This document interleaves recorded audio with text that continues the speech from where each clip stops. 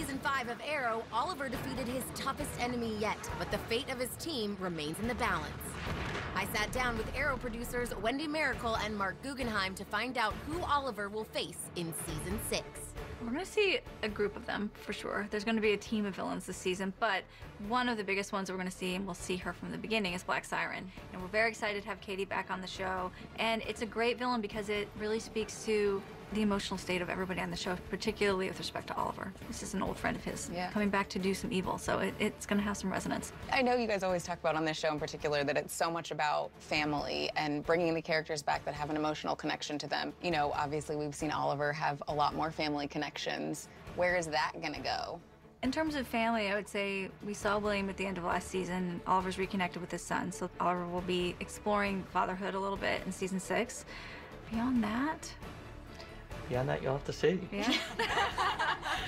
Arrow premieres on its new night, Thursday, October 12th.